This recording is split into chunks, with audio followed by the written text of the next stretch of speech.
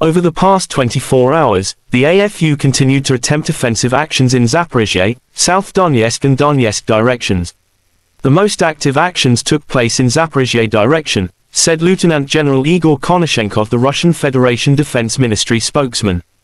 The enemy, with up to 3 battalion tactical groups, reinforced with tanks and armored fighting vehicles, under a smoke cover made unsuccessful offensive attempts in several waves close to Novopokrovka, Novodanilovka and Malaya Tokmachka, Zaporozhye region. The competent and decisive actions of the Vostok Group of Forces, aviation and artillery have repelled all the enemy attacks.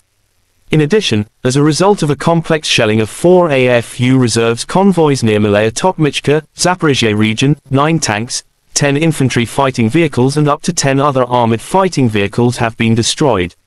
In Zaporozhye direction, the enemy losses were over 200 Ukrainian servicemen, 33 tanks, 30 infantry fighting vehicles and 35 armored fighting vehicles.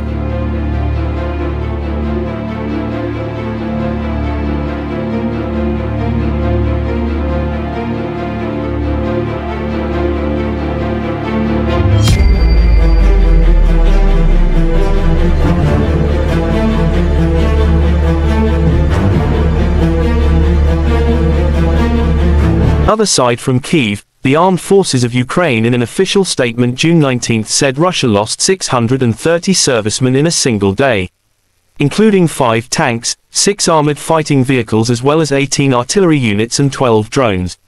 In total, Moscow have been losing 220,450 servicemen since their launching full-scale aggression into Ukrainian territories.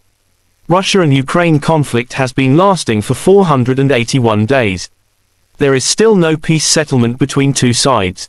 President of Ukraine Volodymyr Zelensky denied that Kiev lost American-made Patriot air defense system. No matter who in Russia says that our Patriots have been destroyed, they're still here, they're working, all of them are shooting down Russian missiles as efficiently as possible. Not a single Patriot has been destroyed, Zelensky said in his daily video update. Terima kasih sudah nonton, jangan lupa like, subscribe, dan share ya!